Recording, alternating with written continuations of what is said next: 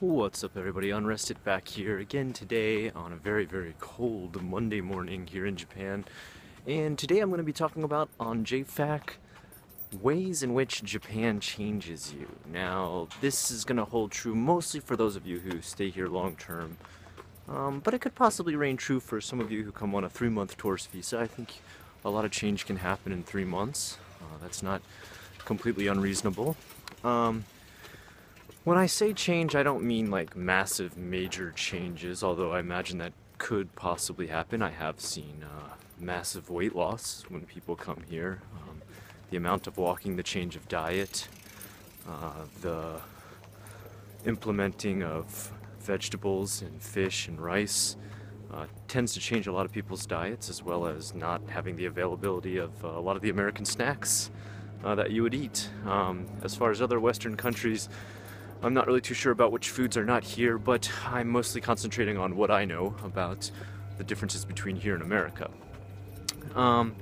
Anyway, moving on to ways in which Japan changes you. Well, you're gonna find your life starts to become a lot more busy. You pretty much have to set your life up on a schedule because you will most likely be taking public transportation, even if you're just coming here on a tour or just to take a look around Japan. You've got to set yourself up with different time schedules. If you're living here long term and you're working a job or going to school, you're going to set yourself up with a bus schedule or a train schedule. Your day will usually rotate around that, and usually you'll be walking to there and then walking to your next place, hence the weight loss comes into place. A lot of people tend to lose quite a bit of weight, especially in the first couple of weeks that they're in Japan. The amount of walking you will do will increase tenfold, especially if you're from America, where there's not a lot of public transportation aside from like New York and California. I know when I came from Florida, you pretty much would walk right from your house into your garage into your car and drive to the next place. There was almost no walking at all. I remember when I came here and Japanese friends were really surprised. They'd say, well, wouldn't you at least walk to like the conveni, or wouldn't you walk to the closest the convenience store or something like that? And I'd explain to him, I'd say, well, I mean, I'd have to walk 3 miles out of my neighborhood just to even get to the nearest conveni. And they're like, what? I'm like, yeah, everything's really far apart. Here in Japan, of course, everything's really close together. And that's another funny thing, is when people will tell you about how they went on a long trip, it'll be like a 2-hour trip. You're like, oh, well, that's like a really quick drive for me in America. And that's another way that things will change you. Your idea of space and travel distance will change as well. For example, you'll take the Shinkansen and everyone will think that that's a really long trip for you, or you'll fly all the way out to Hokkaido and people will think, whoa, you went on a really long journey, because that's the farthest part north of Japan.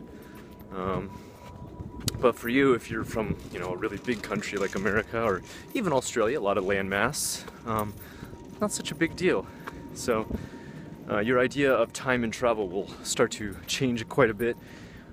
Your idea of the living space in which you can handle will change quite a bit. I find people from England tend to not mind this as much. I'm guessing that's because houses tend to be a little bit smaller and apartments are smaller in England, or the entirety of the UK, I should say. Americans tend to be more fussy about this, as we do tend to have really large places.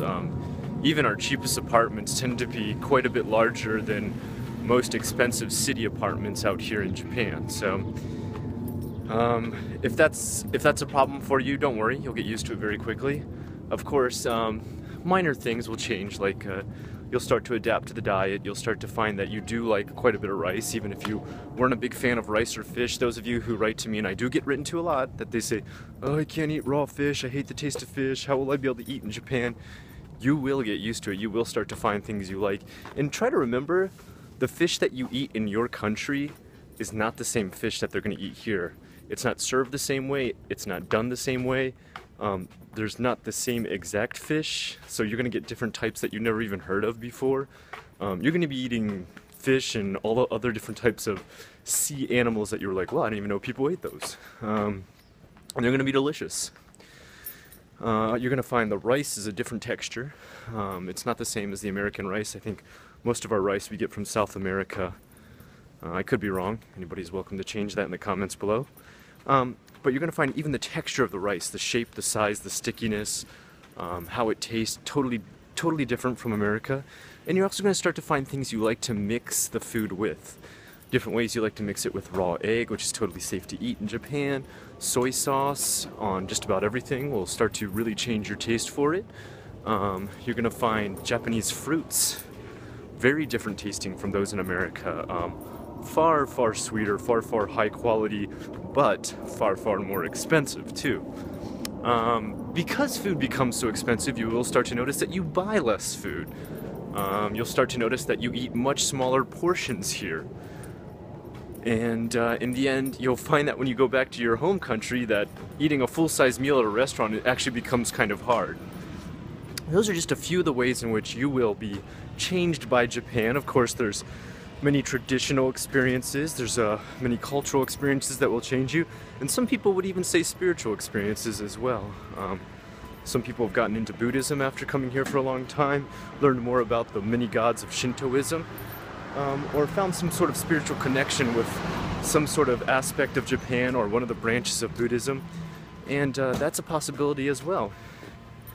Anyway, what I'd like to hear now from you guys in the comments below: have you been to Japan and has it changed you, or have your studies of Japan changed you? Have anything you've ever learned about Japan changed you in any way? And if it has, how has it changed you, and how do you think it's affected your life? Let me know in the comments below. I'm Unrested, this is JFEC, until next time.